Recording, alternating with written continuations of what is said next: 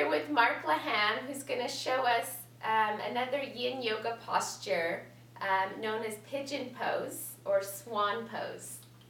Yeah, Pigeon Pose is a very popular pose. People love it and hate it at the same time because it does bring up a lot of stuff and people brings up a lot of sensation, but you know, at the end of the day, once they let go of those tensions which are really draining them of their energy every day, you know, they recognize the benefits. So the good thing is about, you know, these poses, it doesn't have to be that intense. So we'll show you how to use props to make it a little easier on you, so that you aren't so comfortable that you're too relaxed, but you are approaching some of the tensions. The one key thing to watch out for, there's a lot of discussion in yoga about the safety of the knee in pigeon, and it is something to keep in mind, because it's not a knee opening pose, it's a hip opening pose. So you should not be feeling it in your knee joints. So you want to pay close attention, especially to the inside and outside edges of the knee. And if you're feeling it there, now if it's just a light dullness, that's one thing. But if you're feeling some real sensation there, we need to modify or change the pose or give you a different option so that you're safer. So she's going to start off in downward dog. And we're going to start with our right knee first. So the right knee is going to come to the outside of the right wrist, right? And then if you look at how her shin is at a diagonal line, and as she settles into the pose, ideally you start off with the hips kind of more squared to the front, and she just walks that knee back a little bit. Never again feeling it in the knee joint in the front. And option one, she can stay up taller and let the weight of her body, upper body, kind of sink down into the hips, which can be a great option. Or bringing some length into the spine and then exhale, starting to fold forward, maybe resting on the elbows or down, palms underneath the forehead. Whichever one makes sense for you, as long as you can try to keep the shoulders relaxed. Sometimes taking the elbows out a little bit wider helps the shoulders drop. So she's very passively resting in this pose, not pushing, not pulling, not too much effort. And the idea here is that, you know, you can spend anywhere from 2 to 5 minutes. If you've been doing yoga for a while and you're very comfortable with your body and you know it well, then you can go into the 8 or 10 minute you know, pose and have a lot of fun. You know, after 8 minutes you just don't want to come out of this pose. So this is you know, option one for the people who are a little more flexible. She's very flexible in her hips, so she can actually come up a little bit back onto the palms and take that foot, the front foot, forward a little bit more.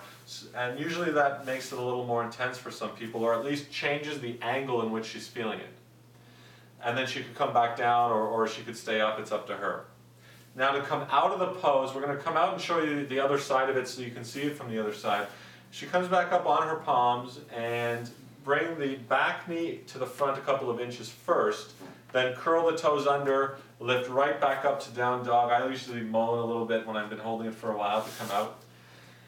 You know, you can stay in a neutral position in down dog or even rest on your belly for a little while between the poses because you're holding them for so long, or you can go right in. So left knee to the outside of the left wrist.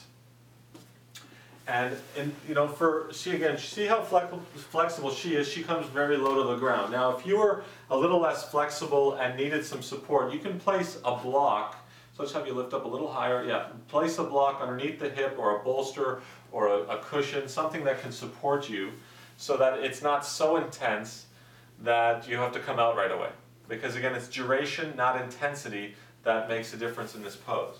Now again, she doesn't need the prop, so I'm going to slide it right out underneath and have her sink as far down as she can.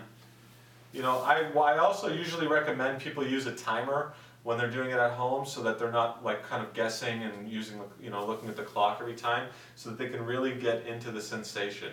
And the key is to just breathe and relax. Focus on where you're feeling it most.